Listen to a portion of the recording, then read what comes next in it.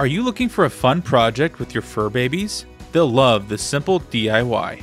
Gather an old shirt or flannel, a pool noodle, a hot glue gun, and some stuffing or an old pillow.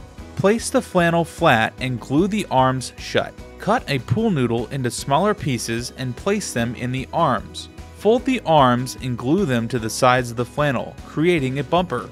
Glue the neck and torso shut, then place pool noodles on the bottom and top to finish the bumper. Fill the center of the shirt with stuffing, or insert an old pillow in its place. Seal the shirt or flannel and apply hot glue if needed. After everything dries, place the newly made pet bed on the floor and watch as your pet's curiosity gets the best of them. Now just like that, you have a happy pet and more money in your pocket.